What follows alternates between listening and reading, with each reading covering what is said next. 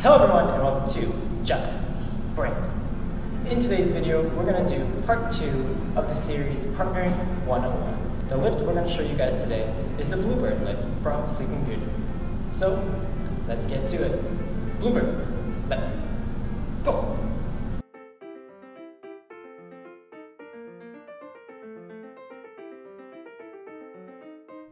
So first, I'm going to show you guys what the boy's doing during this lift. The way I'm going to show this is the girl's going to be on your left shoulder.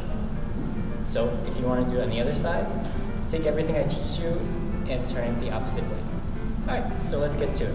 So the first thing I'm going to show you guys is the boy's hands and arms and what they're doing during the lift. So this is my right hand and this is my left hand. So what we're doing is we're putting the girl on our left shoulder. So when she comes up to you, you're going to put your right arm out, kind of on her belly button, kind of like a stop sign. The left arm, when that's happening, is actually going to wrap around her left leg. So both arms together, it's going to look like this. You're going to put your right hand on her. You're going to put your right hand on her belly button, and your left arm is going to come this way and turn and go on her left thigh. So that's the arms when you're lifting the girl.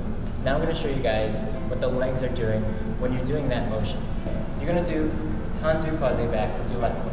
When the girl's running up to you, you're going to first present her, and when she's coming to you, you're going to do that thing where I said you're going to put your right hand on her belly button, and your left arm is going to wrap around that left leg. Right when she comes up to you, you're going to put your left foot down in second position and plie. So together, that looks like this. She runs up to you, left foot goes down second position, plie, while the arms come in down into the position. So the next step after you do plie in second position is you're actually going to step back and slide your foot into first position while putting the girl on your shoulder. So without the girl, all together, it looks like this. Down, plie left shoulder out, and flip and slide into first position. What's very important to remember is that your right hand is always going to stay on her stomach and your left hand is always going to be wrapping around her leg. Don't move your hands on the girl because it might be dangerous and she might fall.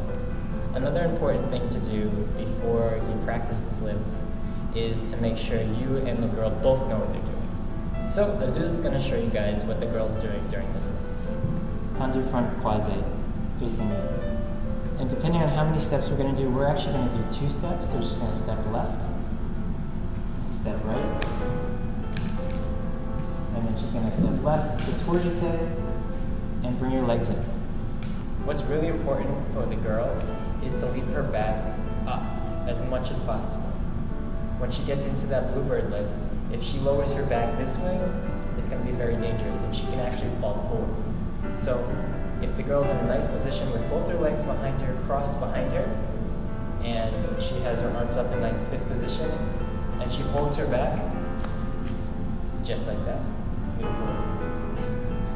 Just like that, then it should be no problem. This lift looks really difficult, but once you get the technique, it's very easy. One last thing I really need to stress to every boy out there before trying this lift, don't forget that hand on her stomach when she's running up to you. We've seen a lot of boys go this way or try to curl around the girl and physically try to put them on their shoulder, and when they try that, they don't have anything holding her stomach and she can fall forward, backwards, everything. A lot of people fall in this lift because of incorrect technique. So please remember, good technique, and when you're first trying it, have some people around you helping you. So once you know all that information, then you can try it.